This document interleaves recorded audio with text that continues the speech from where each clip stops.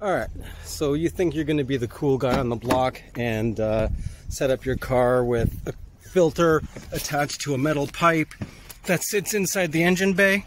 So you could be all like, my car is so sick, bro. Got this new cold air intake. Well, let me tell you something. That is not how it works. A car is a very specific system that requires cold or cool, at least, dense air in order to make power. So throwing a pipe inside, I don't care if it's engine, K&N, whatever other company or custom thing, or you're using PVC piping, it doesn't matter which piping it is.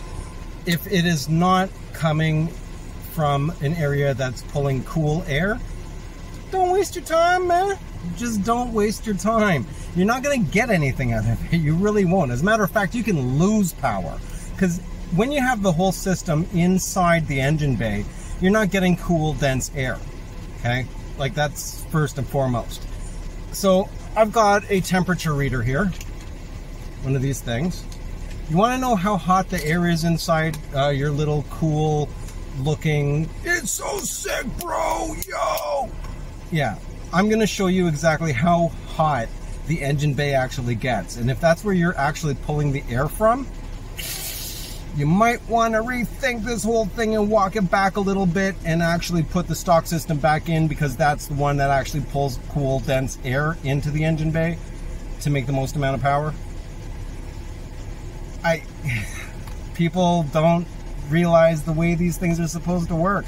Unless you have a completely custom thing that's pulling air from, say, the wheel well or the fender liner, that area where it's away from the engine. That's a different story. But those short ram things that people say are cold air intakes, man, they don't do nothing.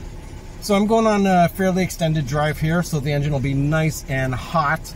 And then when I get to my destination, I will show the temperature, where the car is actually pulling air from the stock location, and how hot the engine bay is where you would be actually pulling your air from. And that's really all there is to it.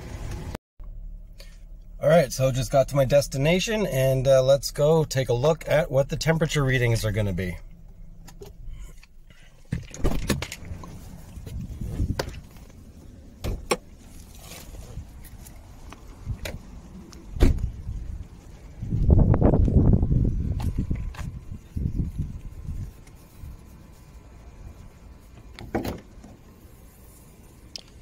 So here is where the factory intake is. Let's see what the temperature is on that. 34.7. And this would be where you guys want to stick your air intake filter thing. Look at that, 49.5. This is in Celsius. So let's switch this over if I can remember. There we go. So Fahrenheit, looking at 93, 92, somewhere around there. And 117.6. So that's a drastic difference.